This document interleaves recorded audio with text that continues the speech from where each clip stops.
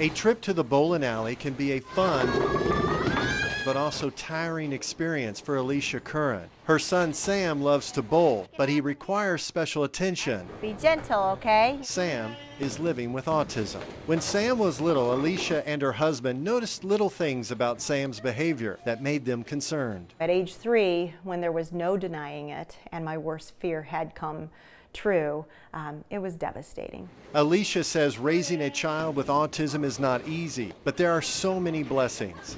Thank you. Like many mothers, Alicia would like to know why this happened. Very low reflexes. One possibility could be the impact stress has on pregnant women. Dr. David Beversdorf at the University of Missouri School of Medicine looked at a gene known to affect stress.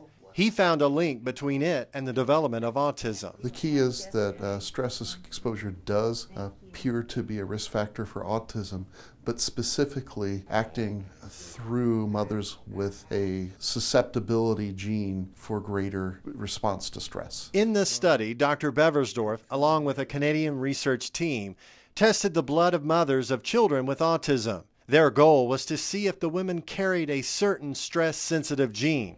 Researchers found women who experienced more stress during pregnancy had this gene. The big hope is that it could allow us a mechanism for decreasing the impact of autism at the outset in a fair proportion of cases. While more research is needed on the range of stress-related genes, these findings could also lead to better treatments for people with autism like Sam.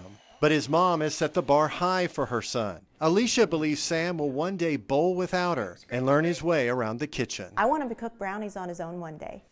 From the University of Missouri, I'm Kent Faddis reporting.